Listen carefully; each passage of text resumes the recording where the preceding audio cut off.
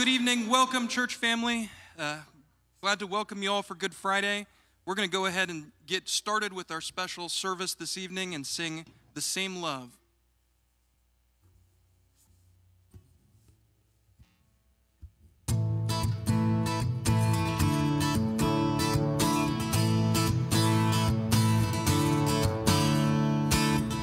You choose the humble and raise them high. You choose the weak and make them strong.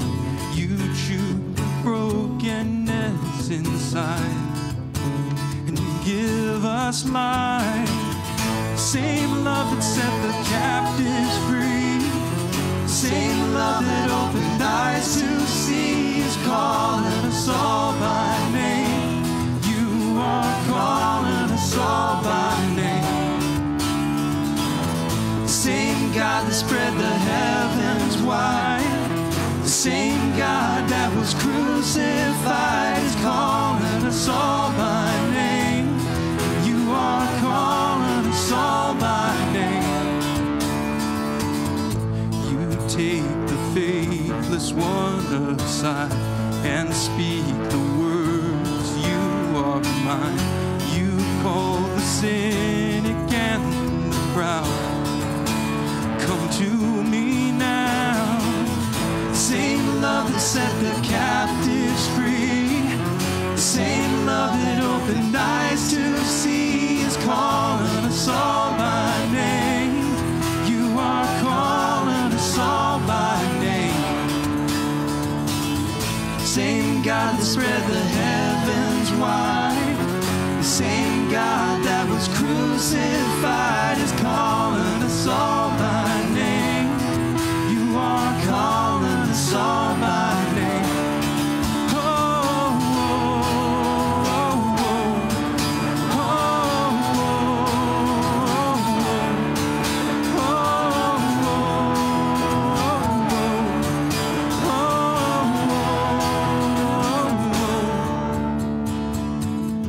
you calling us to the cross. You're calling us to the cross. You're calling us to the cross. You're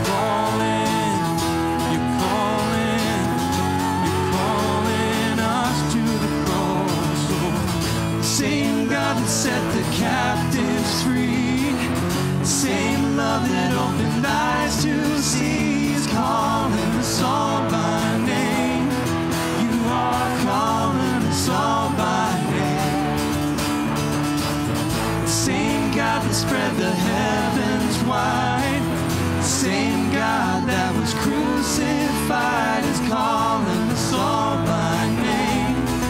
You are calling us all by name. No, oh,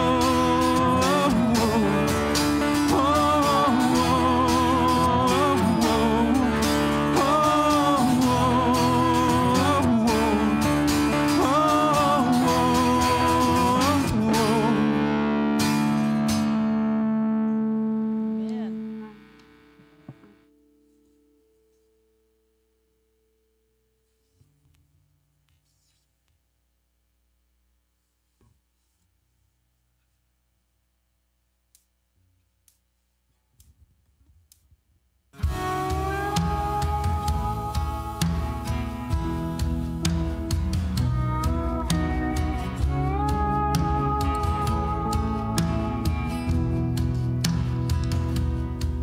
How deep the Father's love for us, how vast beyond all measure, that He should give His only Son to make a wretch His treasure. How great the pain of searing loss, the Father turns His face away, as wounds which mar the chosen one bring many songs to glory.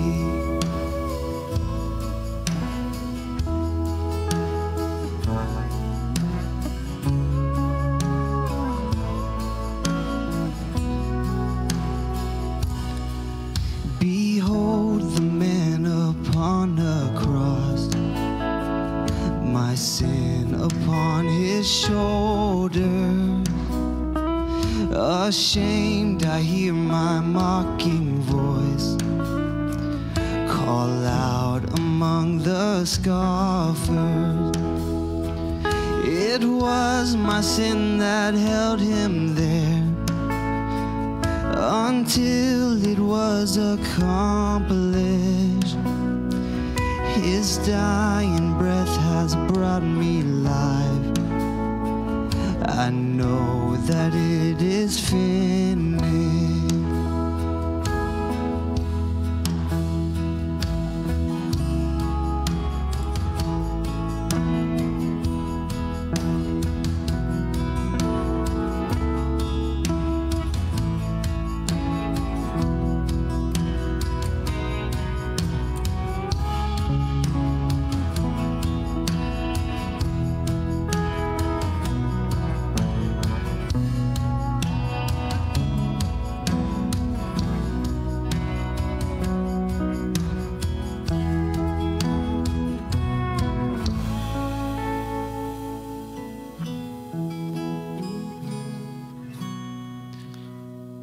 I will not boast in anything, no gifts, no power, no wisdom, but I will boast in Jesus Christ, his death and resurrection.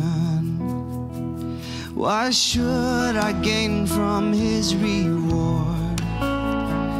I cannot give an answer, but this I know with all my heart: his wounds have paid my ransom.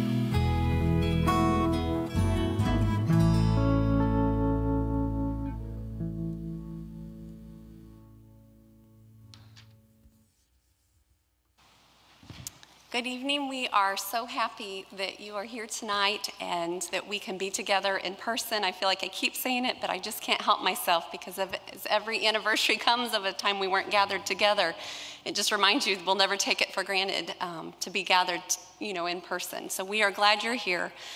We're happy to be spending this Good Friday together. And was reminded today as my girls began to grow up a little bit and start to really understand the story of Easter, they were struggling to understand why Good Friday could possibly be called good.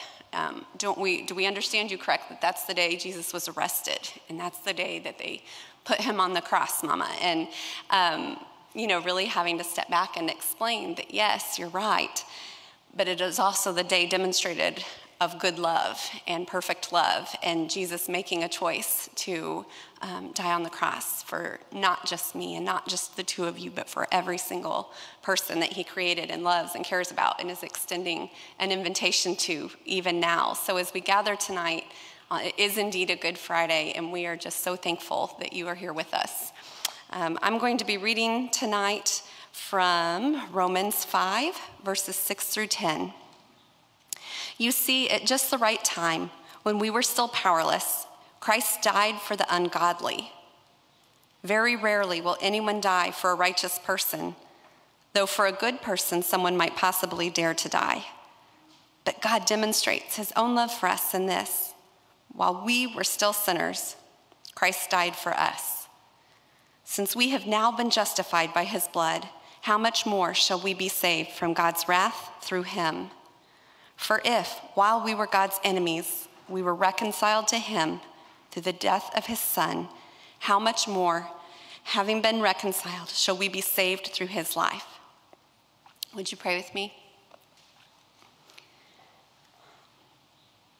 Father, we gather tonight so grateful and thankful to the point of feeling overwhelmed, Father, that you loved us enough to create a plan that would include sending your one and only Son to sacrifice his life for each and every one of us. Father, I pray that as we continue tonight to worship and honor you, Father, that you would just meet us where we are and continue to call us closer to you, Father. We thank you that the one who created all things, the one that created us, God, that you would also call us by name. Lord Jesus, we love you, and it's in your name we pray. Amen.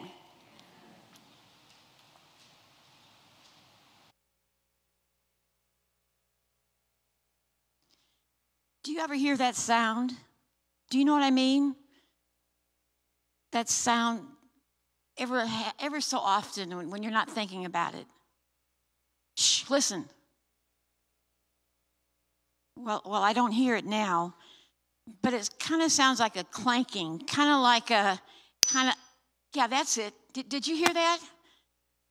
The first time, I didn't know what it was. I just thought it was part of the noise that makes up my everyday life. It was faint and sometimes barely audible. Sometimes people don't even hear it at all. The first time I heard it, I was driving. That day, for some reason, I didn't turn on my car radio, so it was just my thoughts and me alone in a quiet car. I remember I was driving, about 45 miles an hour, and all of a sudden, out of nowhere, this guy just pulls right up in front of me and then just slows down to 10 miles an hour. Well, I slammed on my brake, and I did like, what in the... And before I could get out the next word out of my mouth, I thought it, and then I heard... And then the next time I heard it, I went to Walmart. You know how that is. I went to pick up just a few things and ended up with a cart load full of stuff. And imagine my surprise when the clerk forgot to bring up a whole carton of Coke that was at the bottom of the cart. Well, I knew she had missed it. She just handed me my receipt and told me, have a good day. And that was it. Well, I thought about saying something. I knew she had left there, but I didn't. So I left. And when I crossed the threshold of the door, and then there was that time I went to go see a Christian movie at the theater. I paid for my ticket and went into the lobby. And when I got in there, I noticed another theater had another movie that everybody was talking about. It was R-rated, and it did have some bad language. But I was curious, and I really wanted to see it. I was by myself, and who's going to know? And then there's those times at work when I got on the computer and looked at my personal emails and looked up Facebook and all those things you do instead of working. And then there was those times I dismissed my kids when they wanted to talk. And then there's that time when I raised my voice in anger. And then I started, every time I did something that I shouldn't, I'd hear that sound, that ever-present sound. All of a sudden I started hearing it daily, and then I heard it multiple times a day. It happened every day without fail. Well, I went to an Easter service one year, about 2 years ago, and the church was doing a reenactment of Good Friday along with their Passion play. There was an actor there that was portraying Jesus. He was bloody and torn, and he was laying on a cross. A Roman soldier grabbed a heavy iron hammer and a huge spike, and he placed it in Jesus' hand, and then he drew back that hammer again, and he went, and I realized that was the sound that I was hearing. Every time that I sinned, every time that I had an impure thought, every time I turned my back on God,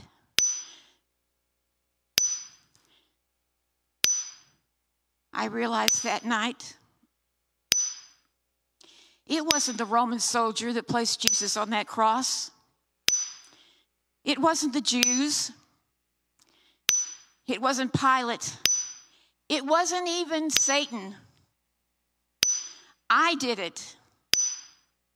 I planted each one of those spikes into his hand myself. I did it. He died for me. Do you ever hear that sound? It's faint. Do you ever hear that sound when you're not thinking about it every once in a while?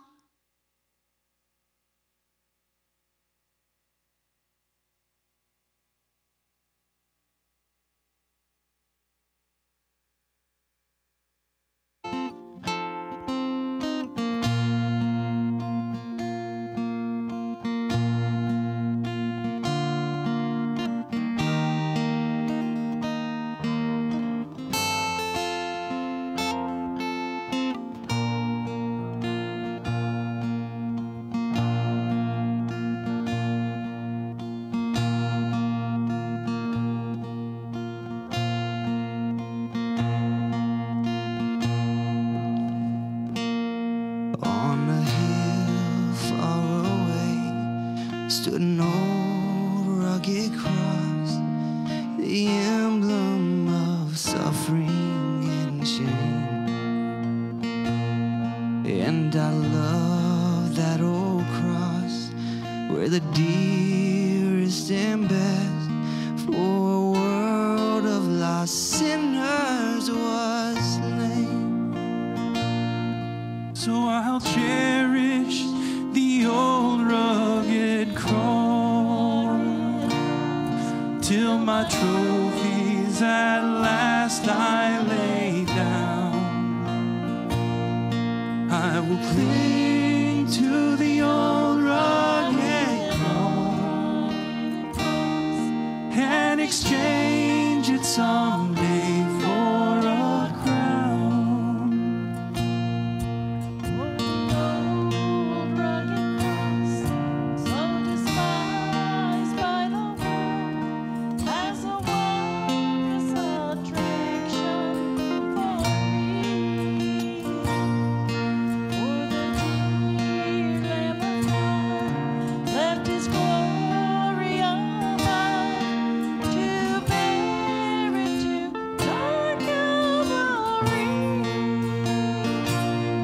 So I'll cherish the old rugged cross till my trophies at last I lay down.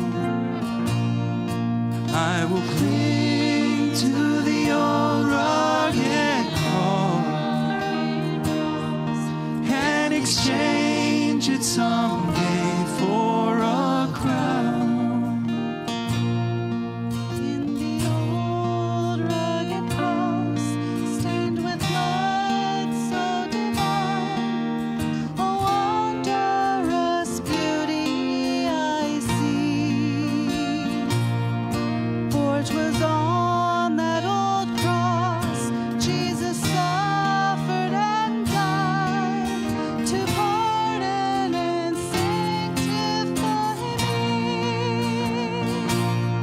So I'll cherish the old rugged cross till my trophies at last I lay down. I will cling to the old rugged cross exchange it someday for a crown. I want to invite Pastor Jim up.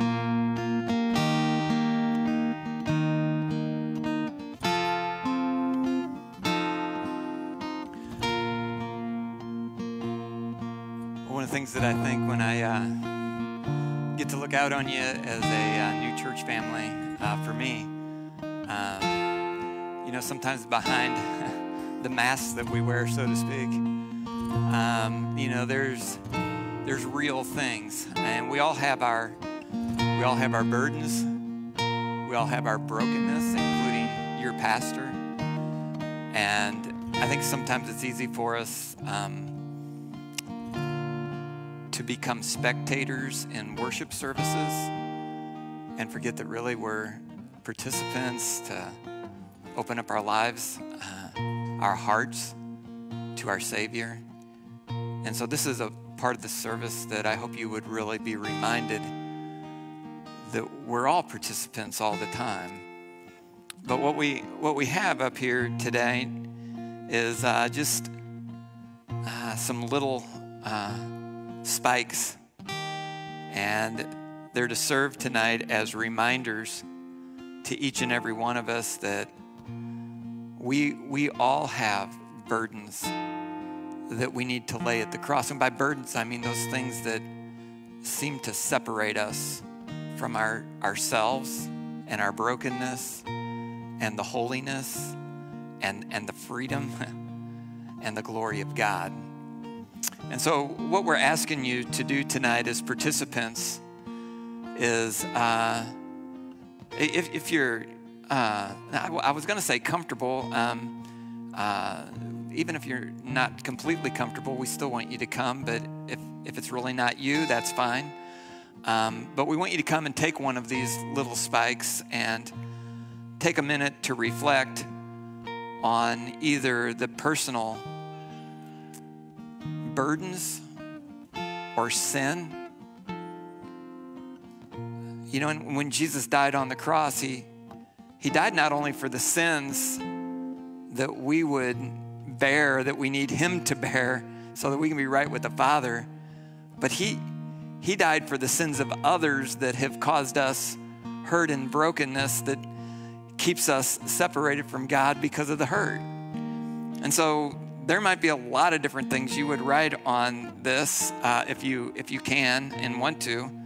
And we ask that you would symbolically place that on this little spike, those things that have separated you from the love and the healing and the grace of God. And just take your spike over here, and there's a basket down here that you can drop yours into. And then we're going to have some deacons placed around, I think over here, and they're going to be holding containers with the bread and the cup. And we'll all eat the bread and the cup together, so just hold on to it for a while. But we ask that you would come get a spike. Also, we have some Sharpies up here in these cans, and you could even write a word or something that has separated you from God that you can leave at the foot of the cross tonight.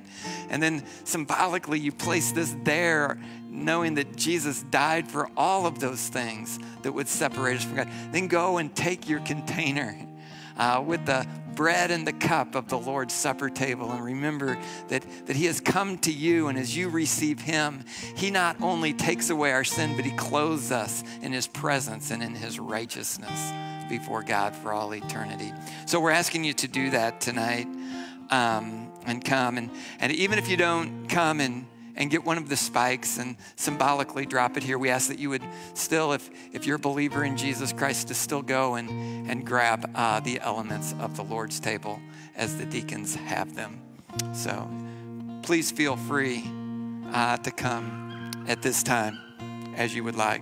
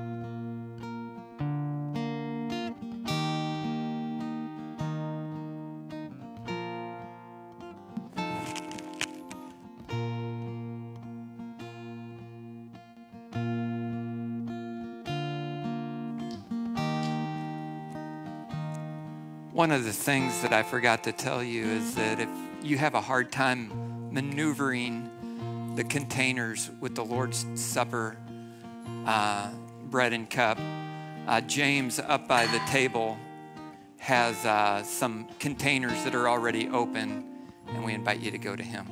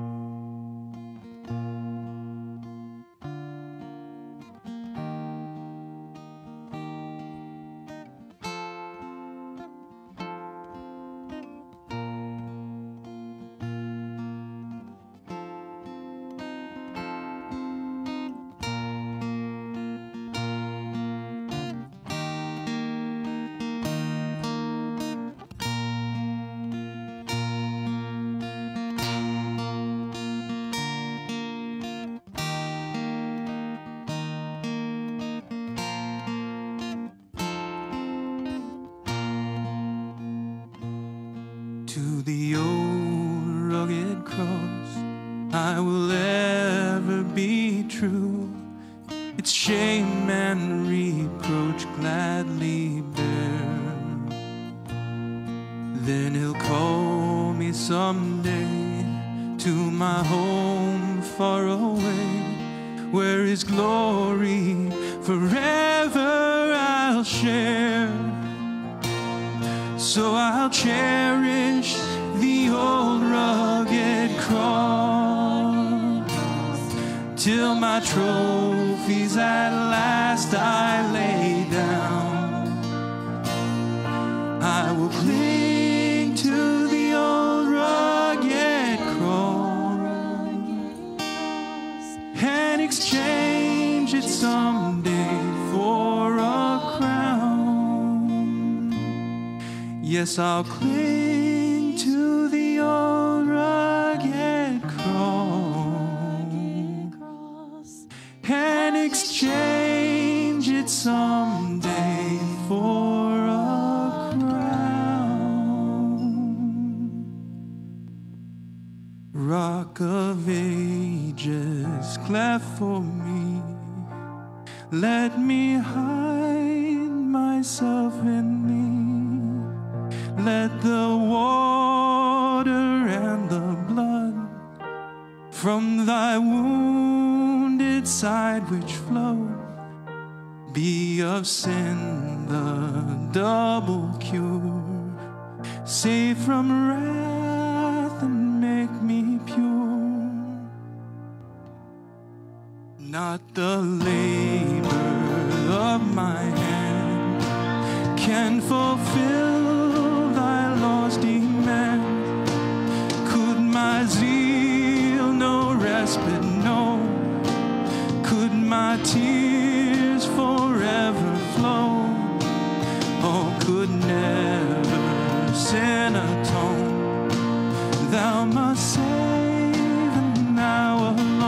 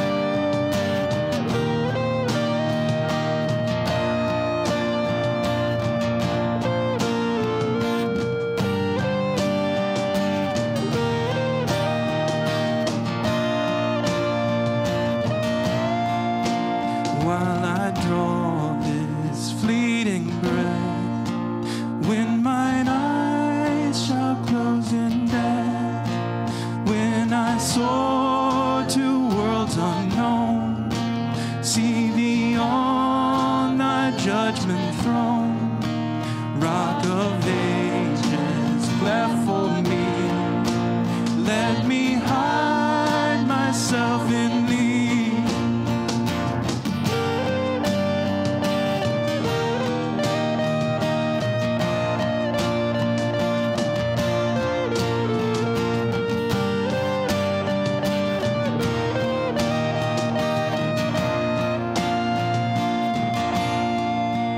Rock of ages, cleft for me. Let me hide myself in thee.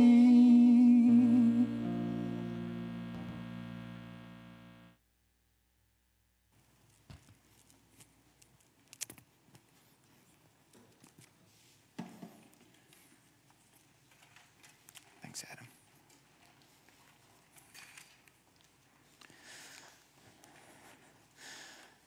Well, we meet tonight to basically remember one day in the history of our world.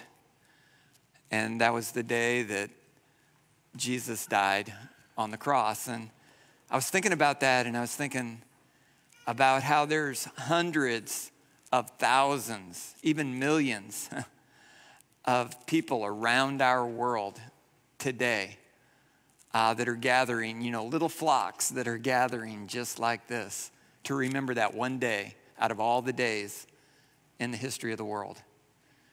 And then I got to thinking about my days, and my days are pretty routine, it seems like. But every once in a while, you'll come up on a day that has a special significance. And I want to share one of those days with you for me. And it was the last day that I spent with one of my best friends. For a matter of fact, he was the best man at my wedding. The last day that I spent with Carrie. And Carrie, at age 25, he had gotten cancer. And he died at 25. And I still remember that last day with Carrie. And I remember we went fishing, and he was doing some chemo, so he wasn't real strong at the time. But we had gone fishing together, and we had laughed so hard together, and we reminisced about so many things. And we shared our hearts, and we shared about our faith in Jesus Christ.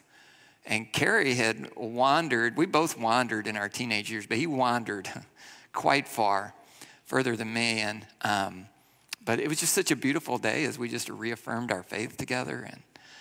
And I wonder if those are the kind of memories that the first 12 disciples would have, or 11 of them would have walked away with from that day. And I want to look at it from the perspective a little bit of one of those disciples, John. And John, he was one of the sons of Zebedee, James and John. He was one of Jesus' inner three, Peter, James, and John. He was the one that was known as the one who Jesus loved. He was the one who is said to have leaned over on Jesus at the first Lord's Supper, or at that Passover meal time. And so I wonder what that day would have been like for him. And let me just reminisce with you for a minute. First, there was the Passover meal. And of course, the Passover meal for the Jews is when they celebrated that God had sent Moses to bring the people out of Egyptian slavery. And of course, they celebrated that, remembering the night before Pharaoh said, under Moses' leadership, send the people away, and how they went in haste, and that's why their bread never raised with the yeast in it, and so they always ate unleavened bread at that time. But they remembered the time when God told the people that a death angel was going to come to every household in Egypt, and the firstborn of every family was going to be killed. And yet the people, trusting in God, that he said, if you would instead bring an unblemished lamb and sacrifice that lamb, you could take the blood of that substitutionary lamb and put it on your doorpost, and the death angel will pass over your house. And so they remembered that. And Jesus was eating that meal. And part of the movement of the Passover meal if you've ever participated in one. Part of it is the things that you eat, but it's also 4 specific cups of wine. And each of those cups of wine are remembrances of promises of God that come from Exodus chapter 6, verse 6 and 7. And let me just read that to you. It says, therefore, say to the Israelites, I am the Lord, and I will, here's promise number 1, I will bring you out from under the yoke of the Egyptians. Promise number 2, I will free you from being slaves to them. Promise number 3, I will redeem you with an outstretched arm and with mighty acts of judgment. And then number 4, I will take you as my own people, and I will be your God. And so there's 4 promises. I will bring you out of Egypt. I will set you free, deliver you from being slaves. I will redeem you with an outstretched arm and with many acts of judgment, and I will take you as my own people. And so they remembered those promises as they would drink the wine. Now, it's my understanding that between the 2nd cup of wine and that 3rd cup is when they would eat the Passover meal. Now, I want you to look at this, a verse from Luke chapter 20, Luke 22:20. And likewise, the cup. Now, Jesus took the bread, and then he took the cup after they had eaten. You see, it was after the meal. This cup is the cup that is poured out for you, is the new covenant in my blood, Jesus said. And so if you think about it, if they ate the meal, it would have been right after the 2nd cup, and it would have been the 3rd, and then they eat the meal. And so this would have been the 3rd cup that Jesus was talking about. And which cup was that? That was the cup of promise, of redemption, with an outstretched arm, and with many acts of judgment. And that's a new covenant, a new relationship that's now possible with God through that redemption of Jesus saying, basically, I'm the ultimate sacrificial lamb, and I'm the one that has come to redeem you, to buy you back to a right relationship with God. And he comes to redeem us with outstretched hands and many acts of judgment as he bears the judgment of sin from a holy God on himself as a substitute in our place. And so Jesus was showing that he was the ultimate fulfillment of God's redemption to a sinful world, that we might forever be set free from that sin, forever bought back in to the family of God. So that was part of what they did. Another thing they did, the scripture says they went out to the Mount of Olives, and there Jesus went to the Garden of Gethsemane, and he prayed, and he told the disciples to pray and watch with them because they needed it so much to stay focused, but they kept falling asleep. And then Jesus prayed one prayer over 3 different times, and we have it here recorded in Mark chapter 14, verse 36, where Jesus said, Abba, Father, all things are possible for you. Remove this cup from me, yet not what I will, but what you will. You know, it's like Jesus saying, remove this cup of redemption, this cup that represents my outstretched arm, my taking on the judgment of the sin of the world, but not my will, Jesus said, but your will be done. Finally, there was all the anxiety as there was this crowd that was coming up the hill in the dark. And of course, they had a hard time identifying Jesus, and Judas identified him with a kiss. And then Jesus is taken off to trial, and Peter goes to the courtyard, as they've all ran away by now, all the disciples. And Peter goes to the courtyard, and that's where he denies Jesus 3 different times. And then Judas goes out, and he's so remorseful for having betrayed Jesus, he goes out and he hangs himself. And then Jesus gets beaten, and he gets scourged, which is whipped by the Roman government with a hideous cat of 9 tails with a 7-corded whip. And they would beat him over and again, oftentimes tearing flesh and just bruising the body. And the disciples, they're all scattered, and you got Jesus being crucified.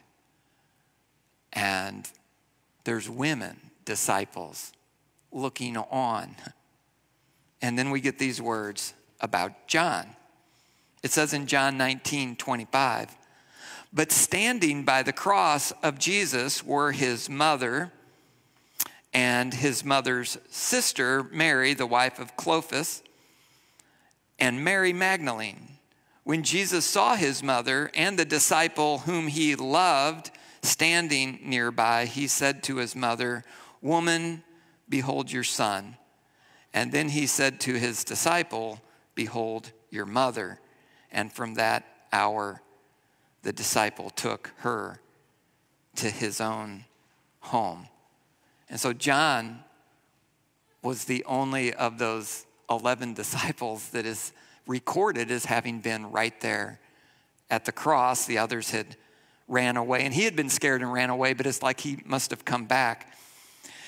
And I was thinking about John. It probably wasn't difficult for him to lean on Jesus at the table, but I think it took a lot of courage for him to stand with Jesus at the cross. And so much had been experienced that day. I wonder if it ever occurred to him while he was, after he had eaten the bread and drank the cup with Jesus, I wonder if it ever occurred to him, not only am I expressing in a participatory way, not a spectator way, but a participatory way, and eating this bread and drinking the cup, not only am I confessing that I believe in Jesus and that he's the ultimate sacrifice for sin. He's the one with the outstretched arms. You know, not only am I trusting in him that he is all that the sacrificial Lamb of God is to be for the entire world, the ultimate unblemished sacrificial lamb. But as I eat that bread and I drink that cup, I'm reminded that not only did he give his life for me, but now that he's mine and I'm his, and I'm willing to not only lean on him at a table, but I'm willing to stand with him no matter what, even at a cross. And I'm willing to keep listening to his commands to me. And whatever he tells me, I'll do. And it said Jesus, the first thing he told John was, you take care of this lady, my mother. She's your mother now. And it says he went out of there and he brought her into his own home. And so when we come to eat the bread and drink the cup today, we remember him.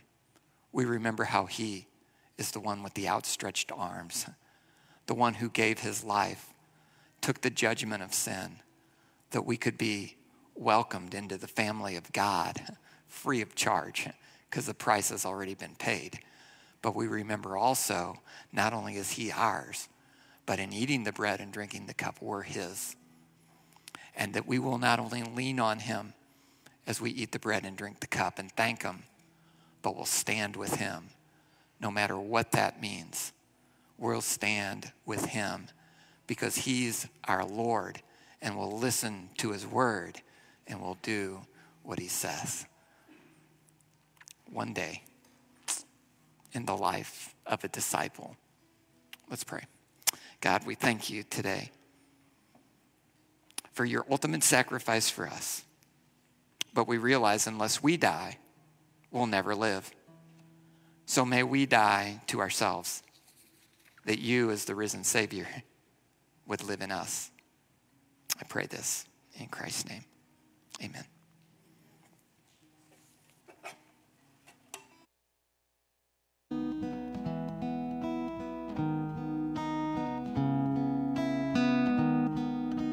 You descend upon me like a rolling stone, like a black swan raging on the road that I know. You know it unnerves me when I lose control, and I'm all out of my head. Then I build my life around someone who I thought that I was, but it turns out all the things I do to feel young, they only make me old. But you raise me like a baby, like a fiery phoenix bird. You lift me up like Lazarus. You love me like death in reverse.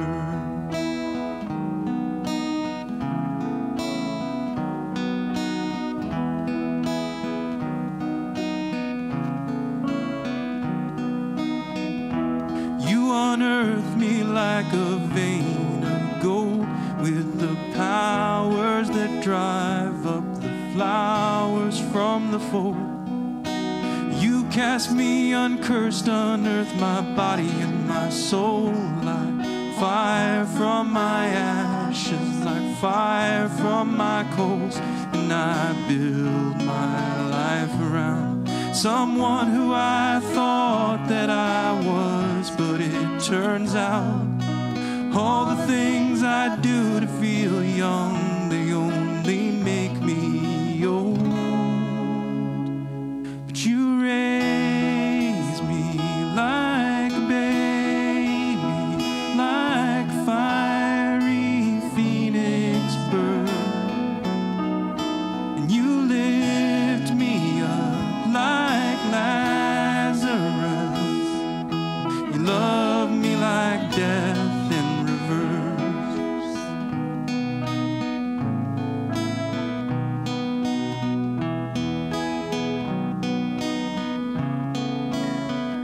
And I spend my life searching for a place I could thrive, but it turns out all the things I do to survive, they only make me old.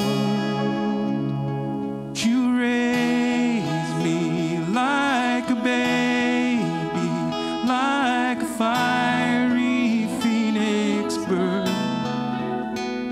And you lift me up like Lazarus. You love me like death. You love me like death. You love me like death in reverse.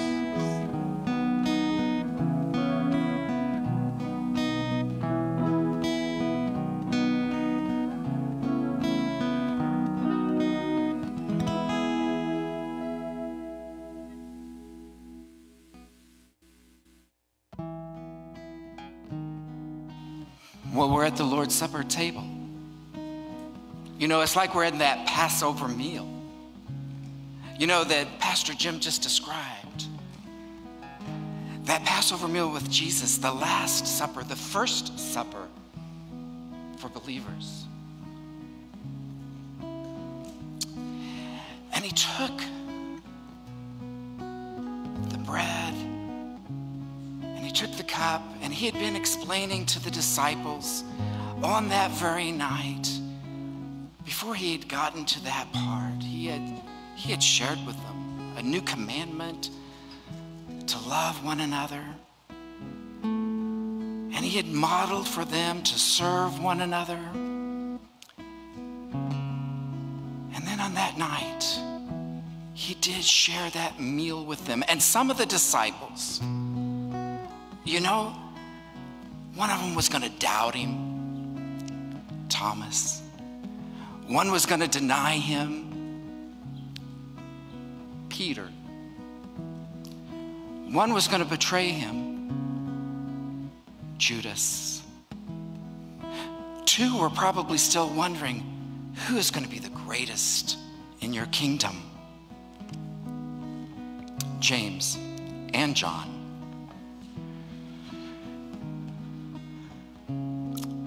We have this chance tonight to place ourselves in that setting and at that supper as if it were happening right now, and to consider who we are in that scene, who are you? We do the Lord's Supper, and you'll recall when we do it that it's a remembrance of Jesus. To know that he came from heaven to earth because he loves us. And while he was on earth, he ministered and cared and proclaimed and pointed people to himself, to God, to forgiveness, mercy, and grace. That's what Jesus did. And then he delivered good on it. We will remember him. When I remember him, though, I see a reflection back. He is mine. He is my God. He is my Savior. He is my Lord. Oh, I do want to stand with him, Pastor Jim. I do want to stand with him completely.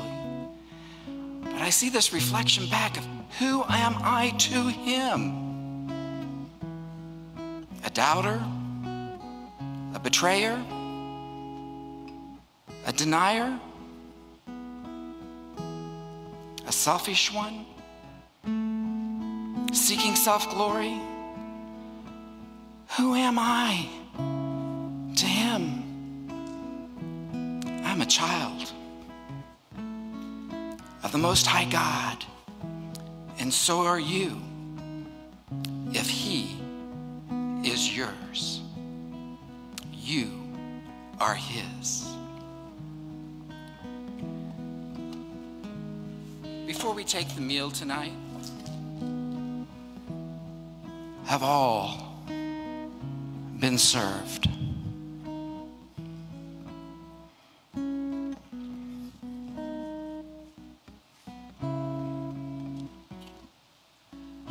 So on the occasion of that Last Supper, the first supper for believers,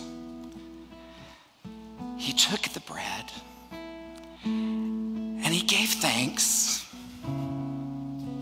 Thank you, Lord. And then he gave it to the disciples and he said, this is my body given for you.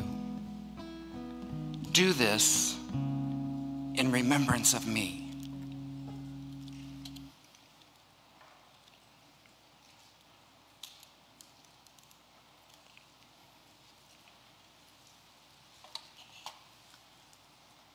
In a similar way, I'll give a moment. I cheated.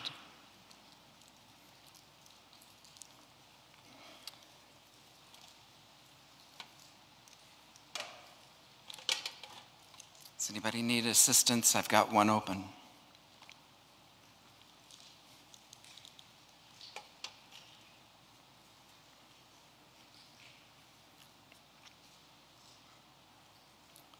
In a similar way, after he'd given them the bread and given thanks, this is my body given for you.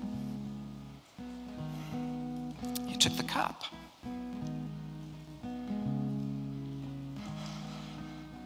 And he gave thanks. And so, Lord, we give thanks.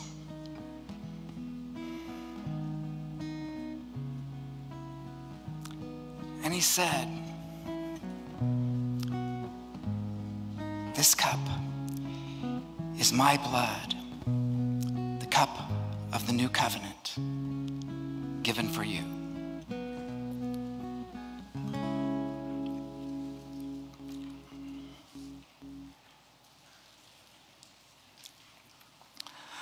Oh Lord our God, we are so thankful for this occasion to remember. Remember, you are ours and we are yours. Children of the Most High God, loved so much, even with a sacrifice on that cross. We do remember you are our Savior. Amen.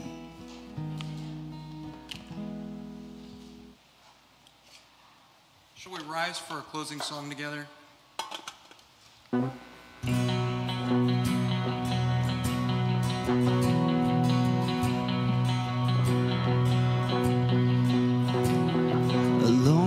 my sorrow and dead in my sin, lost without hope and no place to begin. Your love made a way to let mercy come in. When death was arrested and my life began,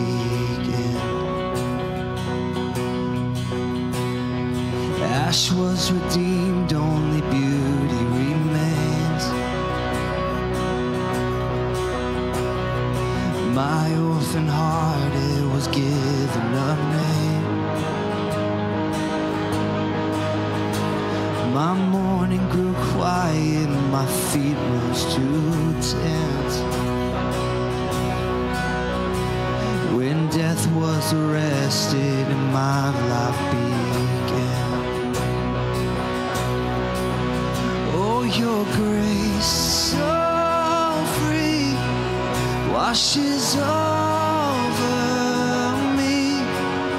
You have made me new, now life begins with you.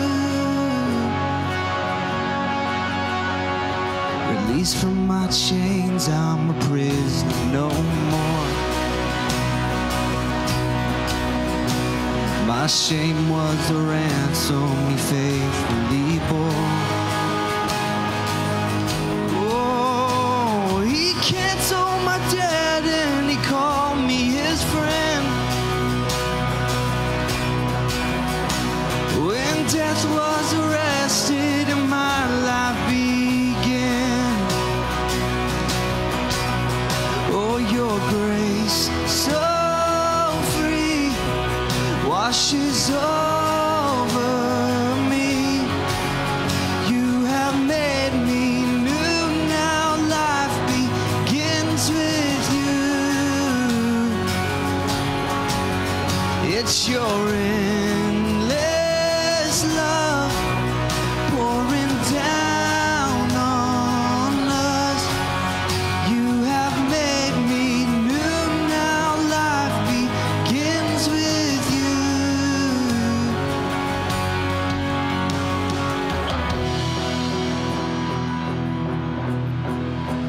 Our Savior displayed on a criminal's cross. Darkness rejoiced though heaven had lost. Oh, but Jesus arose with our freedom in hand. That's when death was arrested and my life began. That's when death was arrested and my life began. Oh, your grace so free washes over me. You have made me new, now life begins with you. It's your endless love pouring down on us. You have made me new, now life begins with you.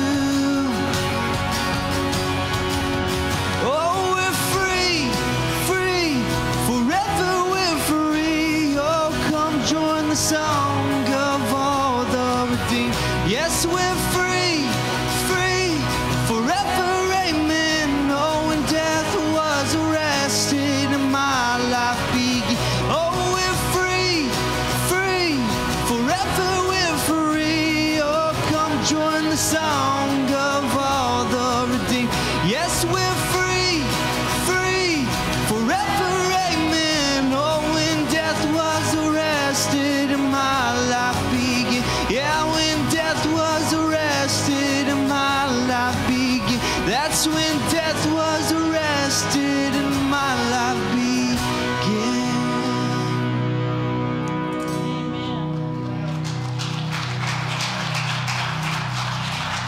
Thank you, everybody. Go in peace. Have a nice Good Friday, and we'll celebrate together Easter Sunday.